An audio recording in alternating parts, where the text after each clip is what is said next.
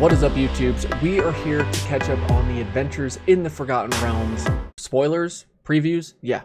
And needless to say, if you're familiar with the channel, I've changed some things up. I've rotated my desk, I've ordered a new mic, I'm trying to just spruce the place up a bit. And yeah, think of this as like a work in progress, although I don't know how much this back here is going to change.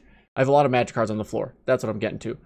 Okay, into the spoilers. I think let's just recap everything going into the week so that we know what's happened prior to, what is today, the 27th. So I got to start with the new mechanic.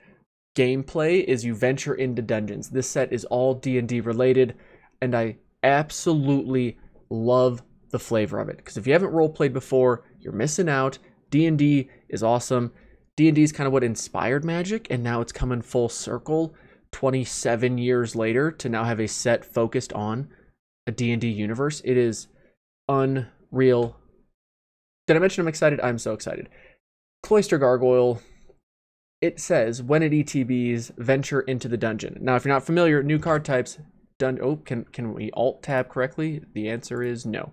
So here are the dungeon cards that have been released so far. Think of them like sagas, but they don't advance every turn. They advance when a card says venture into the dungeon. So you either grab one of your dungeon cards from the command zone. I'm not sure if you get like only one per game or as many as you want, how you pick which one. The point is you venture into one or you venture further into one. So if you were doing Lost Mines of Phandelver, first time when this little Cloister Gargoyle ETBs, you get to scry one if you choose this one, right? And then the next time another creature ventures you into the dungeon, you get to pick which path you want to go, and then you get to pick again, and then you pick again, and then it goes away. And as you work through them, as you'll see these cards say, as long as you've completed a dungeon, Cloister Gargoyle gets +3/+0 and has flying. So it's like your creatures get to level up as you experience the world. Like that is, it's so good. It's so good. I just love the flavor of it already.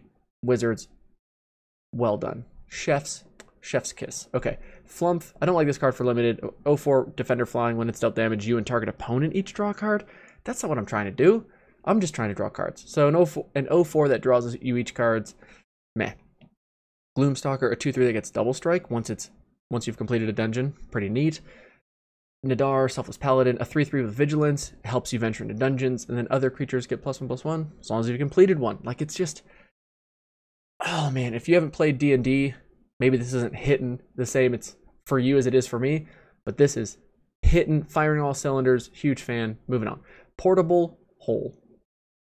Portable Hole. I feel like I'm missing a reference. When Portable Hole ETBs, exile target non permanent an opponent controls with mana value 2 or less till it leaves the battlefield. So neat.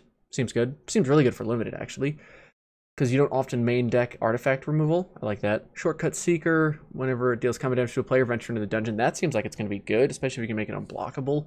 Tasha's Hideous Laughter. This card's already making people roll their eyes real quick, but each opponent exiles cards from the top of their library until that player has exiled cards with total mana value 20 or more.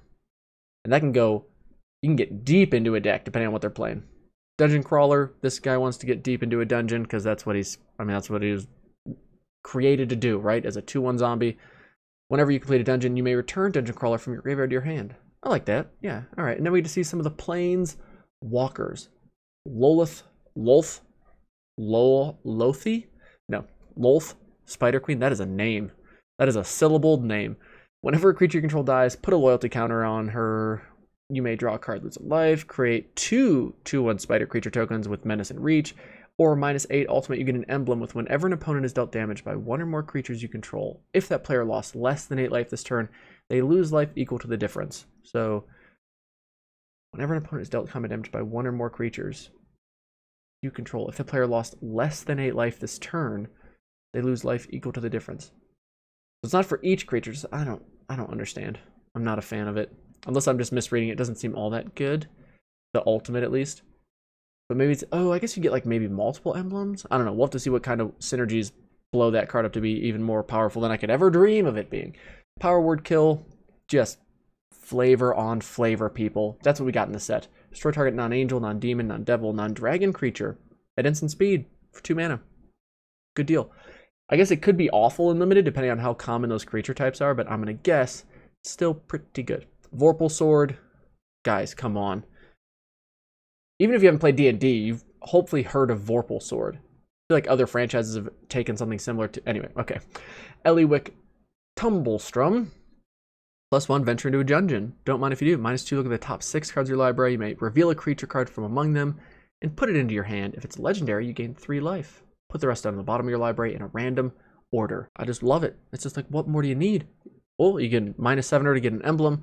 And creatures you control have trample and haste and get +2/+2 for each differently named dungeon you've completed. Love it. I love it. Okay. Prosperous Innkeeper, just so friendly. ETBs, you get a treasure token, and whenever another creature ETBs under your control, you gain a life. Because he's just he's a great host. He's a good guy like that. Life's good. Now we're getting in to the classes and the races. So it's like every creature can have a race and a class. Class and a race. That'd be interesting. Would be interesting. Each creature controlled is +2/+0 for each equipment you... Okay, so is white, red going to be equipment type stuff? I like that it makes the first one free. That seems like a commander playable card. And then we're in it for the heavy hitter, Drizzt. No, it's not Drizzt, right? It's Drizzt, but Dordan.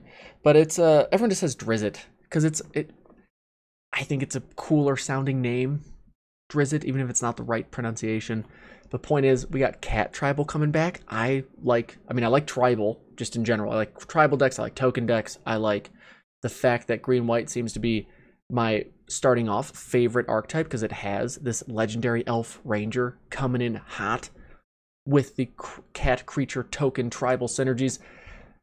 God bless him. My older brother is he's just gonna want this card. He hasn't played Magic in 20 years. Like, that's half the cards back there are from my older brother. And the fact that this card's coming back, he's going to be calling me up, hey, about those cards I gave you, I'm going to need those back.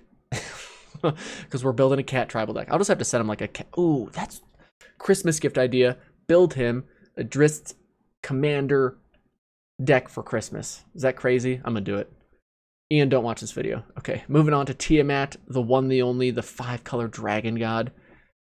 Oh my goodness. It's just... I can't wait to see whatever alt art this thing gets. I assume it's going to be epic. When this ETBs, if you cast it, search your library for up to 5 dragon cards, not named Tiamat, that each have different names. Reveal them, put them in your hand. Seems good. Just call me crazy. Seems good. I don't know how I feel about these planes or about the basic lands with the flavor text. I feel like I'm going to like them a lot more in person because right now just seeing these on the screen, they just look kind of busy. You know what I mean? They don't look awe-inspiring. Oh, I do like this forest, though. That thing's pretty sweet looking. But I'm excited to see how they look in person, and I do like the idea of them. I think they're meant to be kind of panoramic in some way with one another, and just doing something different with basic lands that isn't a full art treatment, but just a different treatment of the normal card border. Yeah, let's do it. And then, oh, there's the Tiamat. Look at that. That thing's spicy looking. It better look good in foil. I'm gonna be so mad if all these foils are dark or they're the foil etched and they look stupid. I'm gonna be very upset. Ooh, I do like these showcase alt arts. Is this seriously the Evolving Wilds card? Get out of here with that. That's awesome. Oh my gosh, I can't. Yes, I want it. I want it. There's the kind of art I was picturing. Heck yeah. Heck yeah. We had some alt arts that were spoiled today. Ooh, the buy box. Wait, buy box is Vorpal Sword? I like that. I like that. Okay, well, hey, that's going to do it for us, folks. Spoilers are just getting started. Pre-release is coming in like a month in July. I'm definitely planning on going as long as I can work it out in my schedule. But I hope you all are as excited for this set as I am. I can't even begin to explain the flavor bomb that is this set. If you are familiar with the Forgotten Realms, let me know if there's a character or a card that you're envisioning or something. Like, just give me an idea of what you're hoping for shows up in this set. Love to hear your thoughts on it. Thank you all for watching. We'll see you in the next video. Take it easy. Peace.